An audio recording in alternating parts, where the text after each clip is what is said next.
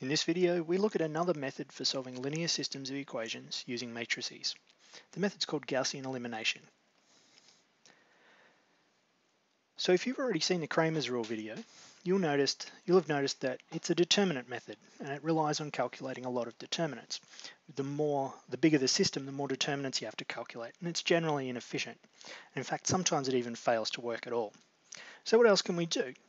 Well, in this video, we introduce a matrix version of what you might remember as the substitution, elimination, and rearranging methods from just regular old algebra, which you may have used on two equations with two unknowns, or maybe even three.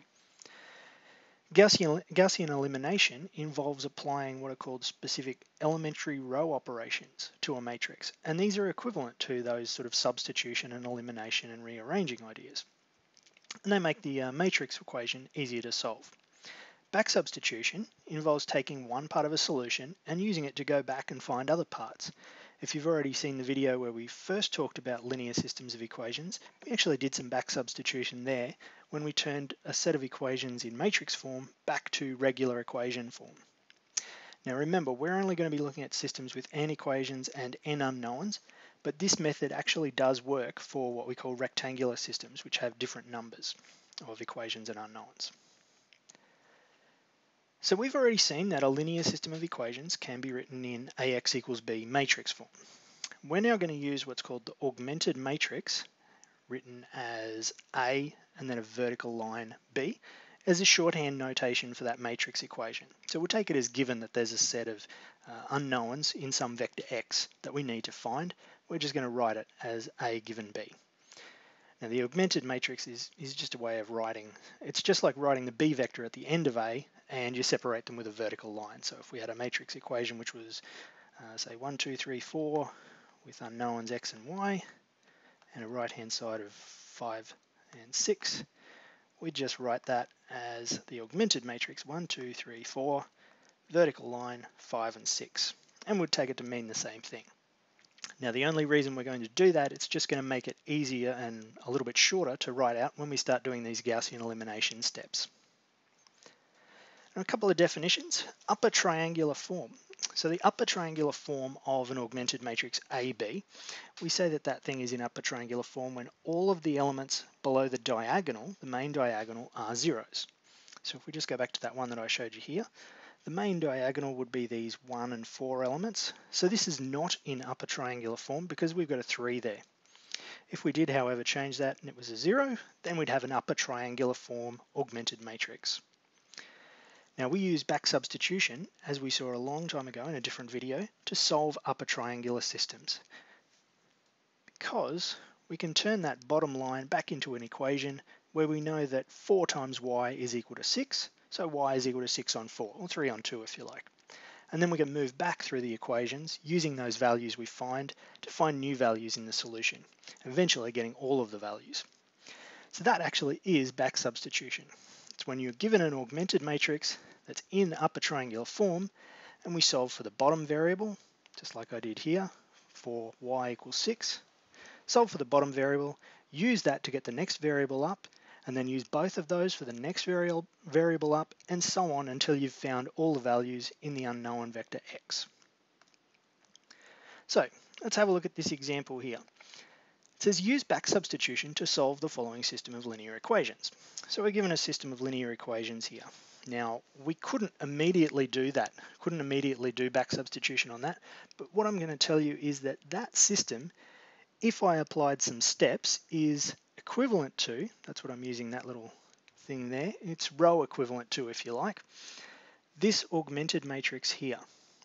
And now that one we can see if we look, there's the main diagonal, 5, 1 and 2, everything below that is a 0, so it's in upper triangular form. So we can use that back substitution idea on that one.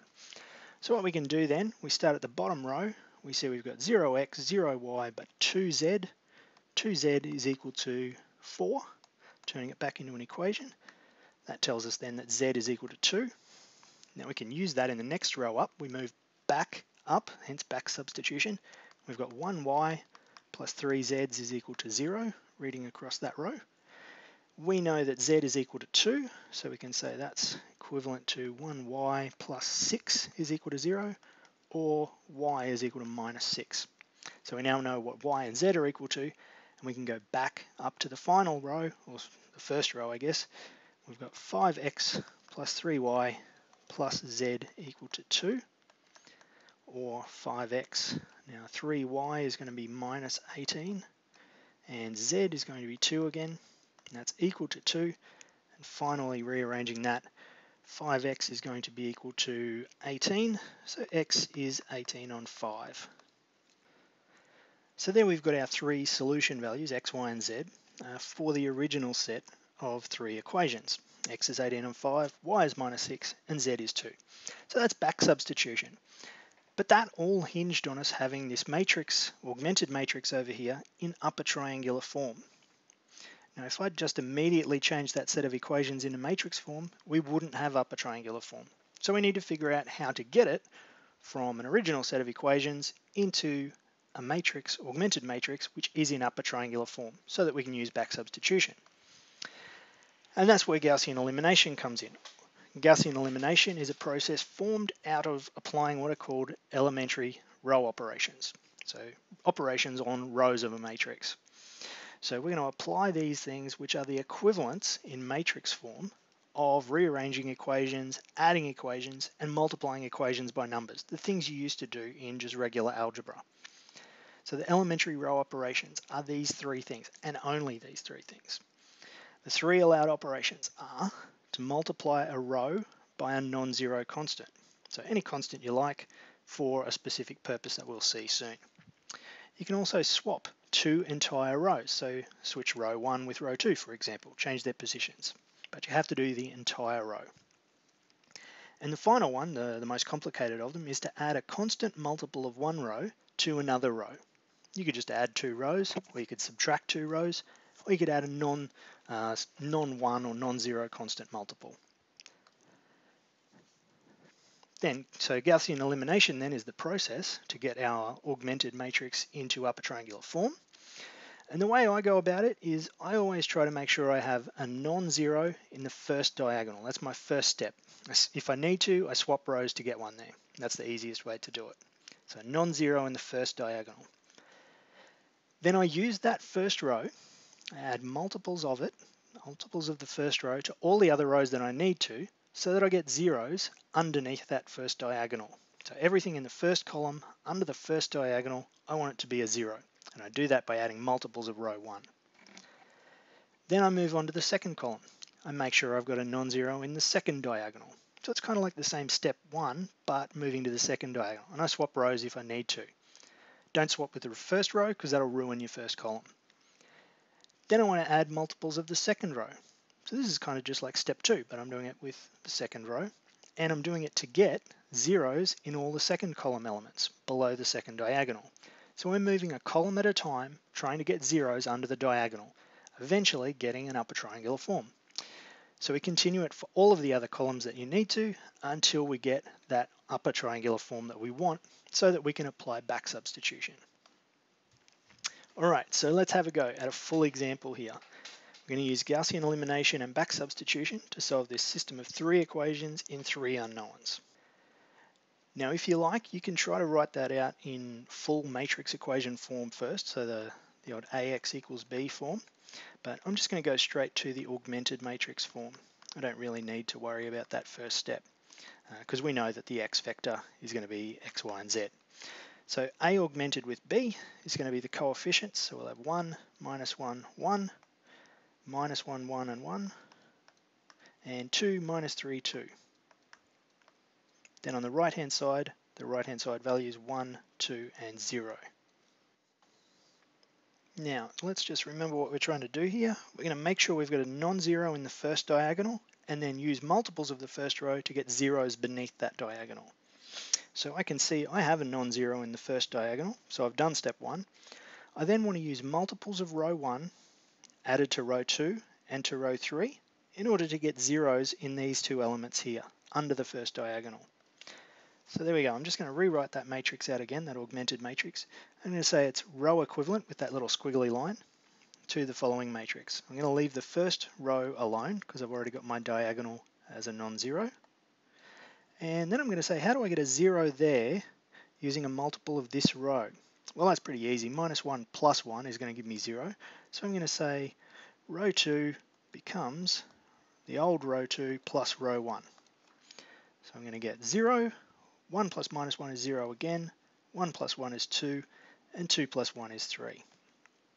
Now similarly, I go to the third row, and I want to add a multiple of the first row that will give me a 0 in that first column element. So if I want to add a multiple of 1 to get 0 there, it's going to have to be minus 2 lots of 1. So I'm going to say row 3 becomes the old row 3 minus 2 row 1s. So 2 minus 2 of those is 0, like we wanted. Minus 3 minus minus 2 is going to be minus 1. And then 2 take away 2 1s is again 0. And 0 take away 2 1s is minus 2. Okay, so that's our first column done. We've done our first bit of Gaussian elimination, got a non-zero diagonal, and then use row operations to get zeros below it. So these are those row operations we're talking about. That's how I tend to write them out. So the next step we've got to do is to get a non-zero in the second diagonal. So we're going to start working on the second column. So I'm going to have to do a swap row. So I'm going to say that that is row equivalent to leave the first row alone because it's all fine. And I want to swap row 2 and row 3. So I'm going to say row 2 swaps with row 3. We have 0, minus 1, 0, minus 2, and 0, 0, 2, 3. Now jumping back, the next step would have been add multiples of the second row to other rows to obtain zeros below the second diagonal. So I would have wanted to get a 0 here, but I've already got one, so I don't need to do anything. If I didn't have a 0 there, I'd need to add a multiple of row 2 to get a 0 there. But that's fine, we've already done it. So we'll move to the third column. Check that we've got a non-zero in that diagonal, everything's fine, we've done our third column, and that's actually the end of the Gaussian elimination process. So we've now got our matrix in, as you can see, there's the diagonal, zeros beneath it, so it's in upper triangular form, and I can go straight to the back substitution step. So back substituting, I can see I've got 2 z's equal to 3, and that tells me that z is going to be equal to 3 on 2, or 1.5. Then moving back to the second row, I've got minus y, no z's, is equal to minus 2. Well, that's easy, that's y is equal to 2. And finally in the top, we've got x minus y plus z equal to 1.